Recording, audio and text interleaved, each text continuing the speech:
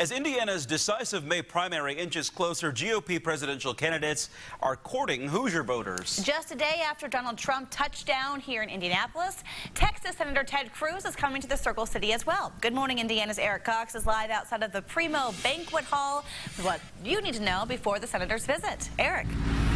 GOP candidates are putting in work ahead of our state's important May 3rd primary. At 5:30 this evening, Texas Senator Ted Cruz will be taking a seat inside this banquet hall among hundreds of other Republicans for the spring GOP dinner. Regular tickets are already sold out, but VIP seats are still available for $350. Now, if you're not looking to spend that kind of cash, then you can see the senator for free when he stops by Shapiro's Deli on Meridian at 3:30 this afternoon. The Texas senator is even meeting with Governor Mike Pence, just as his rival Donald Trump did yesterday. Sources close to the governor say he has not yet ruled out endorsing one of the candidates. But before we find out if Governor Pence will in fact make a pick on which GOP candidate he supports, he has to still meet with Governor John Kasich from Ohio when he comes to town next Tuesday. For now, I'm reporting live on the city's south side this morning, Eric Cox, RTV 6.